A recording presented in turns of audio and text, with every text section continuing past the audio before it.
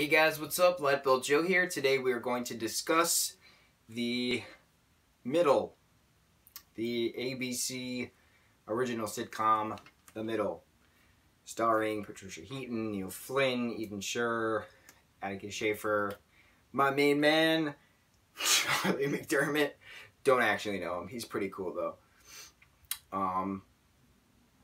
I don't know how to actually talk about this show because it's been on for 9 years. Came out in 2009. The final episode just aired on the 22nd. So 2 days ago. Right? 2 days ago? Yeah, Tuesday the 22nd. These last 3 days have been a whirlwind of emotion. Whirlwind of emotion. As you can see, I got a brand new tattoo with this really awesome skin stuff. It's like fake skin that they put on it now, and like it heals automatically, and eventually it's gonna peel off. But like I'm kind of leaking still. See, I'm like leaking, so like you can't actually see full details.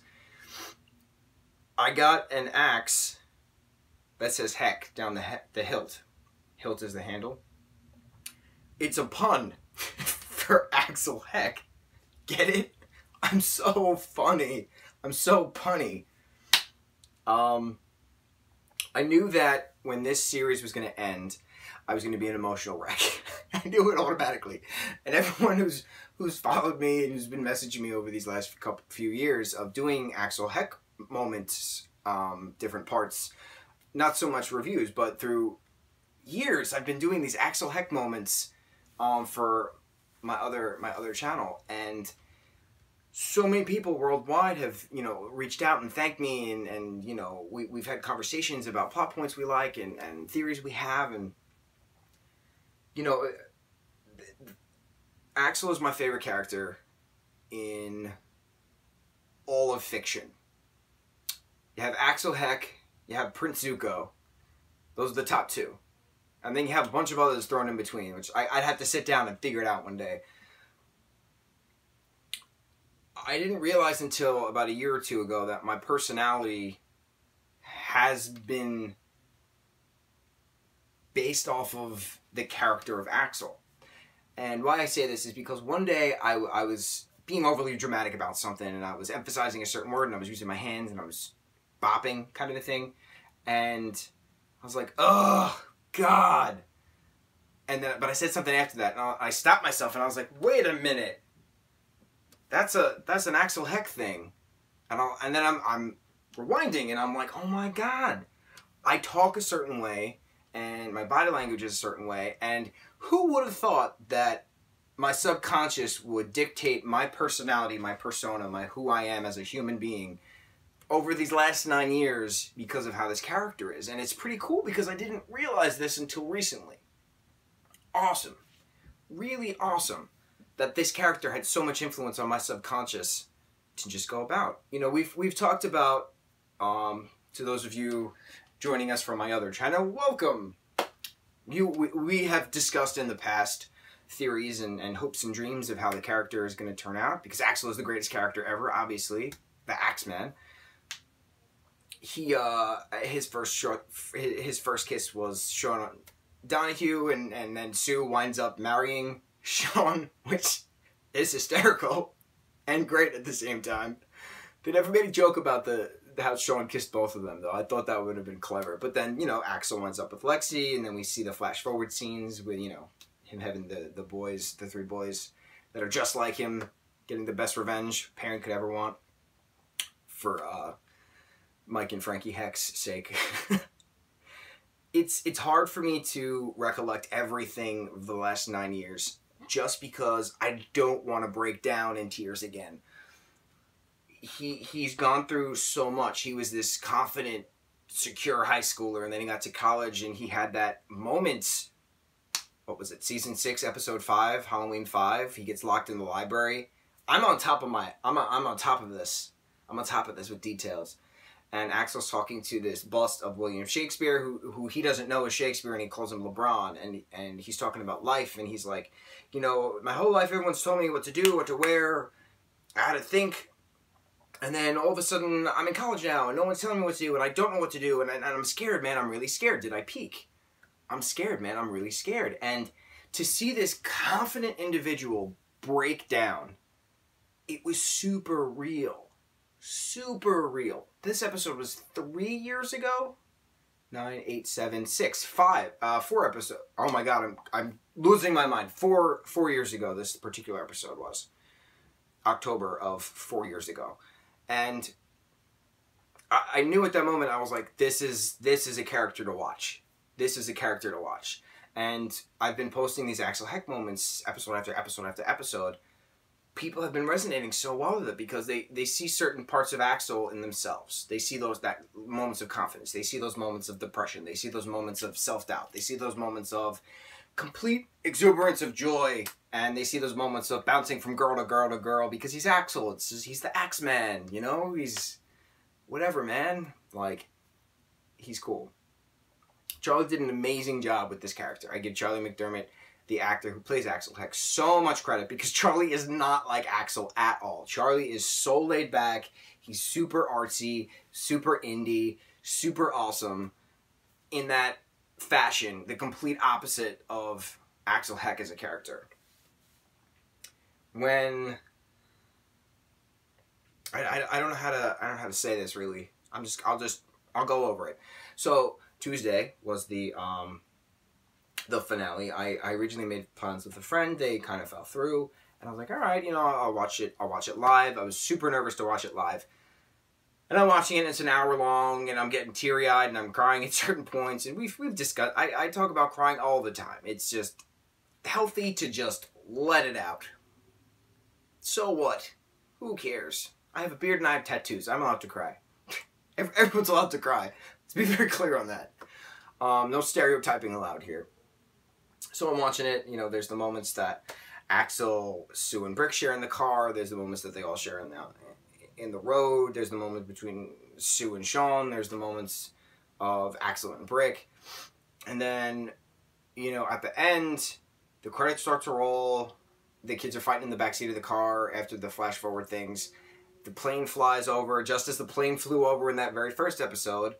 And Brick whispers, "The minnow." And at that moment, that's when I realized it was over. Done. It was over. And I cried so hard. Like one of those ugly cries when you can't breathe and it feels like someone's sitting on your chest and you're just gasping for air and you're holding your stomach and you're hoping you're going to get a next thing of breath. And it was, I'm by myself, I'm watching this literally in this spot, but my television's right there, and it was super rough because all these things kept floating back to me. You know, 9 years ago, I was 19 years old. That's horrifying. That's a horrifying thought. 9 years ago, I was 19 years old. I have lived, what, 4 or 5 different lives since I was 19 years old? You know, I've talked about recently having a conversation with this particular friend that it's okay to question. We were talking about this guy that I like, how he's trying to figure himself out, but he's scared, and like, that's just a part of it. Finding yourself is scary. You know, what did we learn from Axl? I'm scared, man. I'm really scared. Life is scary. You're gonna have these awesome moments, and you're gonna have these terrifying moments. You're gonna have these sad moments, and like, I talked to a friend yesterday about not specifically scared stuff, but we had a chat, and it was a chat that I didn't want to have, but it was a chat that we had, and all these different emotions were flooding from Tuesday the 22nd to yesterday the 23rd to today the 24th. My day off. I got my pun tattoo, my Axl Heck tattoo, in memoriam.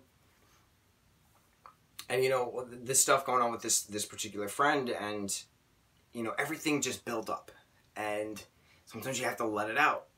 And I feel it's what was scary the most yesterday specifically was seeing a literal chapter close, both literally and figuratively. This particular show was on for 9 years of my life. I've gone through 4 or 5 different lives since then. And yesterday was the ending of a chapter, ending of one of my life chapters. You know, the middle ended Tuesday. Yesterday was the end of one of my live chapters, and it ended on some cliffhangers to be continues, but it was a distinct end. And like today was the start of a brand new chapter. And it's weird to say that because when you're watching this, you're thinking to yourself, how many lives have I had since I was 19, since I was 8? How many times have I changed? How many people I don't talk to that I used to talk to all the time? How many people do I not hang out with anymore that I used to hang out with all the time? Everything changes. Some things do last quite some time. Some friends stick around. Some friends will always be around. Well, I can't. I'm recording on my phone, so I can't look at my phone. As soon as the show ended, I was singing I'll Always Be Around. But who sings it? Waterparks? Is it Waterparks that sings I'll Always Be Around? You know I'll always be around. Never, never, never, never out to dry. World's gonna pass you by if you wanted. I think it's Waterparks. Awesome song. But that's what was going through my mind. With that friend, with Axl, with the show in general, all of these things were coming together and I was freaking the freak out. Let me tell you. It's interesting because not many people can pinpoint an exact moment when they noticed their life changed. And yesterday was that ending of one chapter and the beginning of another for me. And it's weird to say that. It's weird to verbally state that. It's how it is. So the question is, what's this next chapter going to bring? What's this next... How long is this next chapter? How long was the last chapter? I don't know when the last one actually started. I know when it ended, but I don't know when it started. Does it start with meeting a particular friend? Does it start with doing a particular thing? Does it start with a particular job? I don't know. I don't know. But I don't have to know. That's the beauty of it. I think the thing to realize is that if I'm looking at it in a linear timeline, because time is fluid, even though we use it in a linearity aspect. Physics. I'm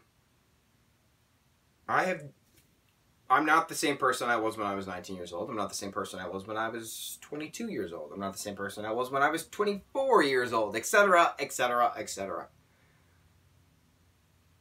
But the thing is, man, is that all of these things change and it's all going to be okay.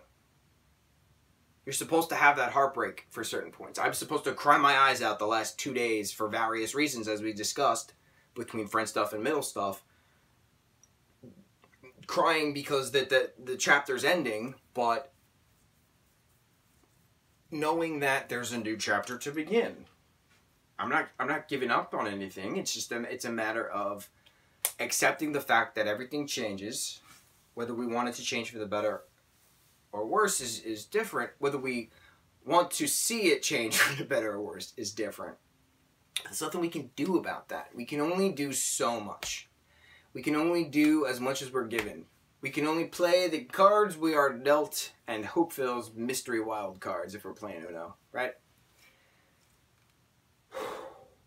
I'm so happy that I'm teared out, that I can't actually produce tears to express how upset I am that this show is over. That this next chapter of mine is beginning, but it had ended. That there's no middle. Wow, I went there. One of my favorite middle memories. We'll end on a positive note. We'll leave on a few positive notes. I was desperately trying to find a shirt that Axl was wearing in an episode. And I was emailing back and forth with the costume designer of the show, whose email I found, and I screenshotted a picture of Charlie in this shirt, and I was like, I need your help. I desperately need to find it. I can't figure it out. Where is this? It took like 11 days to come into full circle of me sending that first picture to me actually getting the shirt. And this is the shirt. This is the shirt that Charlie McDermott as Axl Heck was wearing. It's from Aviator Nation. It's this awesome sweater, right? It's this awesome sweatshirt. It's blue. It's got these things on the side. It has these like night padded shoulders. I don't wear it anymore because it's too precious. It's like a trophy for me. I can't wear it in public. I'm just terrified what happens if something happens to it. But I worked my ass off. I did so much private investigator nonsense to find this shirt. To actually own this shirt. And I got it. And it was one of my most proudest moments. However many years ago that was. 2015, I think? I think it was 3 years ago. I've learned so much from this show. And those of you who have watched it, you know, as long as I have, those of you who jumped on Season 4, Season 5, Season 6, even Season 7, you know that this show was super authentic. It was super real. It wasn't pretending to be anything that it wasn't, because it was the middle. It was all of these opinions and what was going on in Middle America, and it just brought all of this life into it. These characters were beautifully well-rounded characters. The writers are amazing how they wanted the actors to portray these characters. It's very upsetting to see it end. It's very upsetting to see a fight happen with a friend. But when one chapter ends, another begins. And you can figure out the adventures of the details along the way. Because that's the beauty of it. Life. Moments. Adventures. You're going to have heartbreak along the way. It's just how it goes. Just because you want something yesterday doesn't mean you're going to get it tomorrow. But when the fates speak, we listen. I'm a strong proprietor in everything happens for a reason. There's no such thing as coincidence. You and I are not having this moment right now by coincidence. There's a little philosophy on that. You know, what's to come with this friend of mine? What's to come with future shows that these actors are in? What's to come with the network that the show was on? What's to come with this? What's to come with that? What's to come with why? What's to come with how? What's to come with who? Right? We did all of that. 5 W's, right? What's to come with where? That's another one. Okay. Life's a mystery. But it's okay. Because we don't need the answers to everything right now. We'll get the answers when we need them. We'll get the answers when we're worthy enough for the fates to bestow upon us the answers. But this show is important, and the show will always be important to me. The show is important to many, many people around the world. It was a top 5 trending tweet on Tuesday night. It just doesn't happen. Something of importance needs to get to that caliber. Ooh, there's a 3-syllable word right there. Intelligence. If you haven't watched the middle and you somehow managed to watch the entirety of this review, congratulations.